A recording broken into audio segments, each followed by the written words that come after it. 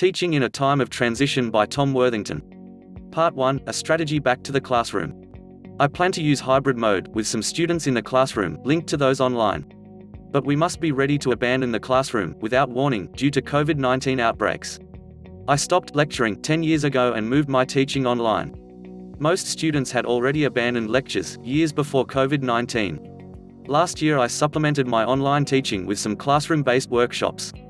But many of the students were international and a regional crisis could keep them away. So I planned an online alternative, just in case. That plan worked when COVID-19 struck.